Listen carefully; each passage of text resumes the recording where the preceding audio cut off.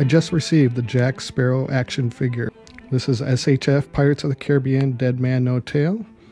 It was packaged well, came in about 20 days.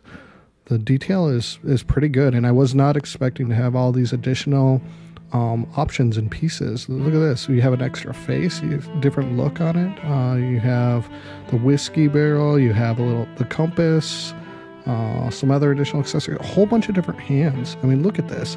So you can pose him, you can have him doing different things, holding his hat, holding his sword. Overall, the quality is really good. The detail, it's a little bit different than the picture, but by far, this is definitely worth the value. I was having a fun time placing around the house and home theater, trying to find its new home. As you can see, it fits pretty good right up in one of my light boxes.